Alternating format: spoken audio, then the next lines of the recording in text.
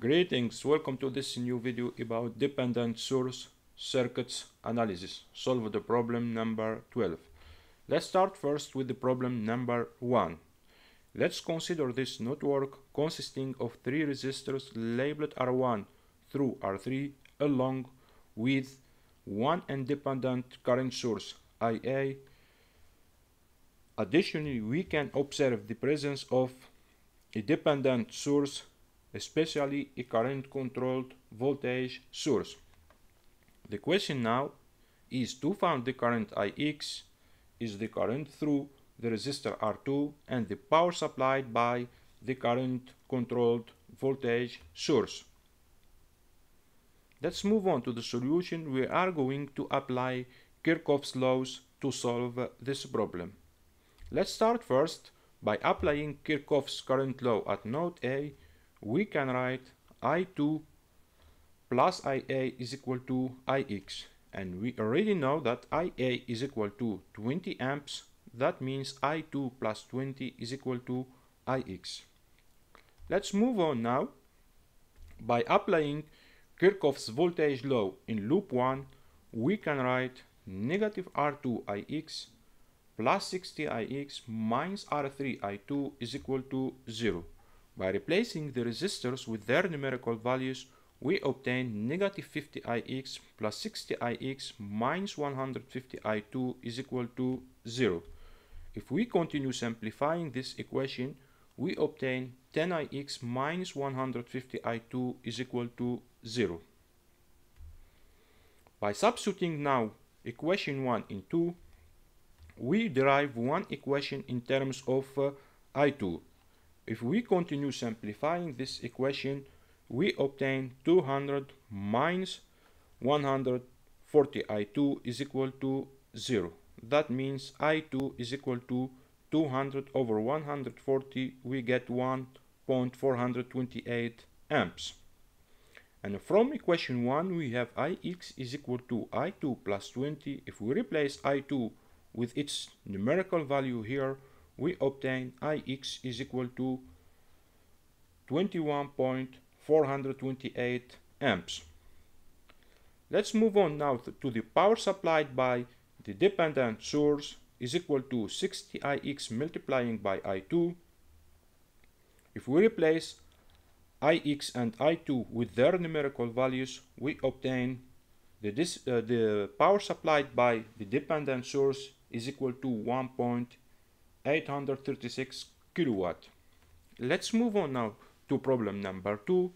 Let's consider this network consisting of 4 resistors labeled R1 through R4 along with an independent voltage source Vs. We can observe here also the presence of a dependent source, especially a voltage controlled voltage source. The question now is to find the voltage Vx is the voltage across the resistor R3 and the power supplied by the voltage controlled voltage source. Let's move on to the solution. We are going to apply the mesh analysis method to solve this problem. First, let's begin by defining the number of meshes in this network. It's evident that there are 3 meshes. This is mesh 1, mesh 2, and mesh 3. Now let's proceed to assign the mesh current in this network, and I will consider I1 is the current in mesh 1, I2 is the current in mesh 2, and I3 is the current in mesh 3. All the mesh currents are chosen in the clockwise direction. Let's start first with mesh 1. By applying Kirchhoff's voltage law in mesh 1, we can write R1 I1 plus Vs plus R3 I1 minus I3 is equal to 0. By replacing the resistors and the voltage with their numerical values, we obtain 10 I1 plus 3 plus 1 multiplying by I1 minus I3 is equal to 0. If we continue simplifying this equation, we obtain 11 I1 minus I3 plus 3 is equal to 0. Let's move on now to mesh 2. By applying Kirchhoff's voltage law in mesh 2, we can write negative Vs plus R2 I2 minus 2 Vx is equal to 0. And according to Ohm's law, the voltage Vx is equal to R3 multiplying by I1 minus I2. And if we replace that here in the first equation, we obtain negative 3 plus 5I2 minus 2I1 plus 2I3 is equal to 0. Let's move on to mesh 3. By applying Kirchhoff's voltage law in mesh 3, we can write R3 I3 minus I1 plus 2 Vx plus R4 I3 is equal to 0. By replacing the resistors with their numerical values, we obtain I3 minus I1 plus 2 Vx plus 2 I3 is equal to 0. When we know, according to Ohm's law, that Vx is equal to R3 I1 minus I3. R3 is equal to 1, that means Vx is equal to I1 minus I3. And if we replace this in the previous equation, we obtain I3 minus I1 plus 2I1 minus I3 plus 2I3 is equal to 0. And if we continue simplifying this equation, we obtain I3 plus I1 is equal to 0. Now, by doing 1 minus 11, 3 multiplying by equation 3, we obtain negative 12I3 plus 3 is equal to 0. That means I3 is equal to 3 over 12, we get 250 milliamps. And from equation 3, we have I3 plus I1 is equal to 0. That means I1 is equal to negative I3 is equal to negative 250 milliamps. And from equation 2, we have I2 is equal to 3 plus 2I1 minus 2I3 over 5. And if we replace I1 and I3 with their numerical values, we obtain I2 is equal to 400 milliamps. Let's move on now to Vx is equal to I1 minus I3. We know I1 and we know I3. We get Vx is equal to negative 0.5 volt.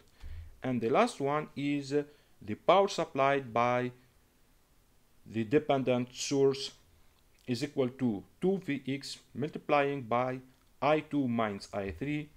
We get finally P is equal to negative 150 milliwatt. After completing the calculation, we conduct a simulation using SPICE to verify our results. Now let's proceed to the SPICE environment. Here is both networks are drawn in SPICE simulator. Let's start first with the problem number 1. This is the current source IA, resistor R1, R2 and R3, and this is the current controlled voltage source. Here I connect the wattmeter to measure the power supplied by the dependent source. If I go to analysis, DC analysis, calculate nodal voltages, we can see here that the power is equal to 1.84 kilowatts, is almost the same value we have done by calculation, and the current IX is equal to 21.428, is also almost the same value we have done by calculation. Let's move on now to problem 2.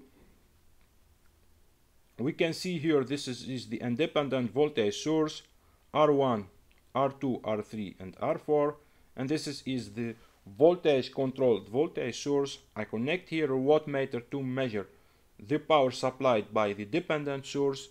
If we go to analysis, DC analysis, calculate nodal voltages, we can see here that the power is equal to negative 150 milliwatt, is also the same value we have done by calculation, and the voltage across the resistor R3 Vx is equal to negative 0.5 is equal to negative 500 millivolts.